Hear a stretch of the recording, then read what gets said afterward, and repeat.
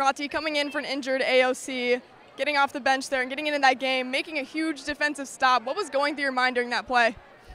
I knew that I had to do it at some point because every time we have a foul to give or like I can like Matt gives me an opportunity to press up the ball, like I knew what I have to do. At this certain point, like they told me we had a foul to give. I think we have 5 fouls, and they had some time to go. So Mac told me to press up, and like I ask him all the time about it. He never lets me because I don't know. He thinks that like I don't know what he thinks, but he never lets me do it. Only at this point, like closing the game. I had the same moment over there when we played Marquette, and I could not steal it from him, and it was him who was dribbling the ball.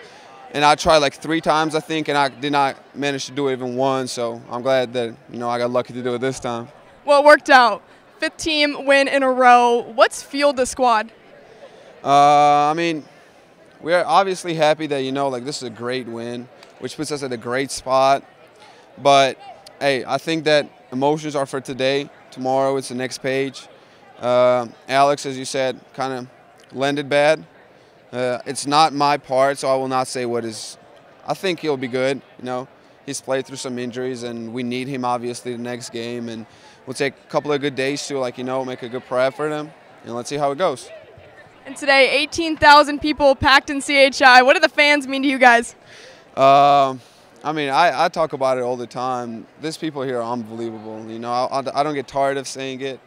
And being, like, I was at the bench most of the time, but being on the floor, like, last 3 minutes and, like, hearing them all the time, no matter if we miss it or you miss a free throw or you turn the ball over, like, them yelling and, like, supporting, it just means a lot. And we are super, super thankful. And we knew today that it would have been packed.